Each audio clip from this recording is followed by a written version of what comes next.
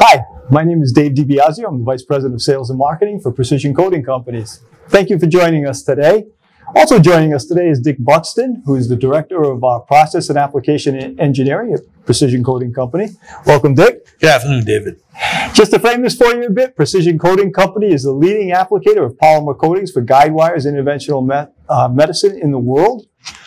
We work with all the major OEMs and CMOs producing guide wire and other interventional medical wire for both the United States and around the world. Today we'd like to talk a bit about the coating specifically. There are a lot of questions associated around the coating, and our goal here is to help you expedite the choice process of the coating that's best for your platform and also expedite your platform to production. So without further ado, I'd like to ask one of the questions that our customers always ask us about coating, and that is, Dick, what is the most lubricious coating that I can apply? Actually, David, it's our aqueous coating. It's PTFE based. The coefficient of friction in that application is probably down around a 0.9, maybe a 0.8. When you go to a solvent coating, it goes up a little bit, more of a 1.2, but still it's very lubricious. It reduces the coefficient of friction on the stainless or substrate by 80%. Oh, okay, very good. So you mentioned some of the specifications for lubricity. How would you check that? We have the device in-house to check the coefficient of friction on the guide wire. Very good. So my next question would be, is there a minimum coating thickness that's effective for the guide wire? Actually, as long as PTFE is on the substrate, it's effective. Very good. What you will find is the color will vary. As the material is thicker, it's a more solid color. So is there a minimum coating thickness to achieve the best color? So our coating tolerance is 1 to 5 as a standard. In lighter colors, to maintain a solid color, you'd have to be about 2/10 or more. Okay, so 1 to 5/10, and then 2/10 or more gives you the best application of color. Okay, very good. Is there a coating that's best for dielectric properties? There is. You're into a different world. PVDF is our standard for dielectric. Polyimides as well. Mm-hmm. There are other materials that would be dielectric. Again, it depends on the application and the availability of thickness that I can put on. Okay, very good. Are all the coatings that are applied medical grade coatings? They are. The ones that we specify mm-hmm. or actually purchase are medical grade.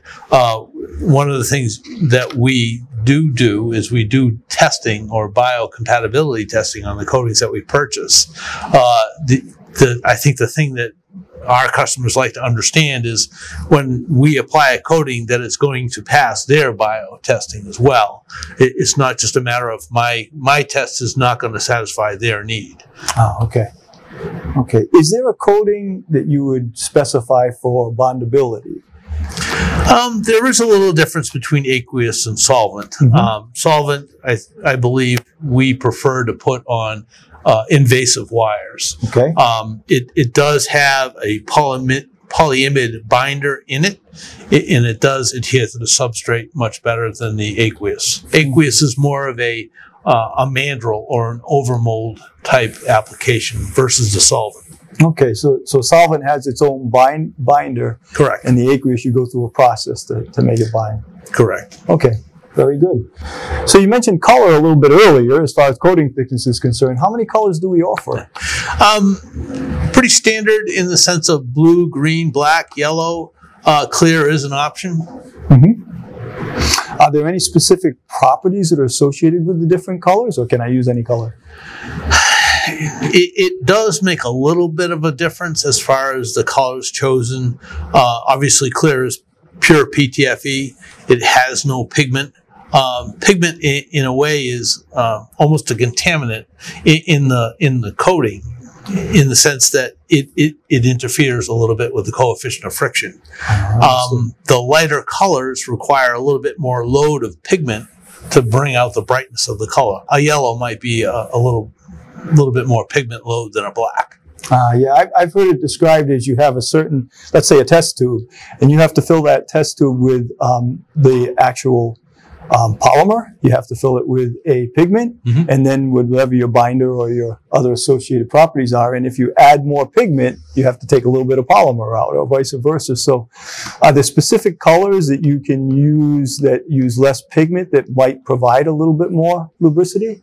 Obviously, the clear and the black are probably the better of the two. Very good. Okay. Are curing temperatures flexible throughout the different coatings? We follow the recommended guidelines based on the manufacturer of the coating. Common cure temperatures are from 625 to 750, depending on the materials chosen. Understood. Is there a major difference between the aqueous and the solvent coatings? The aqueous does require a higher cure temperature. It actually sinters in the process, and it's done at a 725, 750 cure temperature. The solvent materials do cure at a lower, or bond at a lower cure temperature of 625. Okay. Would you recommend specific coatings for, let's say, applications outside of guide wire? Like, would you use an aqueous specifically for a mandrel, let's say? Or yes, I definitely for a mandrel. A mandrel requires the ability for a low lubricious surface, non-stick. Overmolding is preferred with aqueous. But you would recommend solvents for guide wire in most cases? Invasive, yes, definitely. Very good. Okay.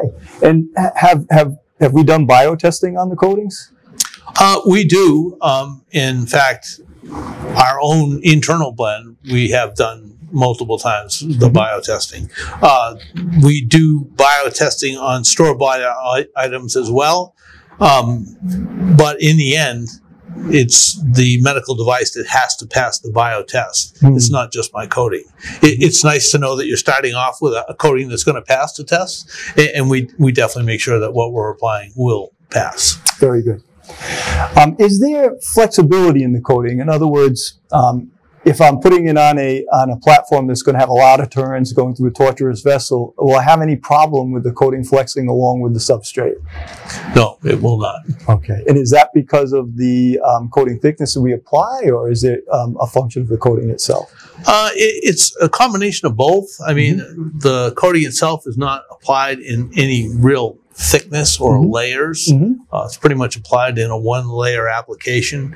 So it adheres to the substrate and bonds and will make it through your tortuous path. Yeah, and it's only generally 1.5 to 0.2 of an inch, so it's able to flex pretty well. Correct. Very good.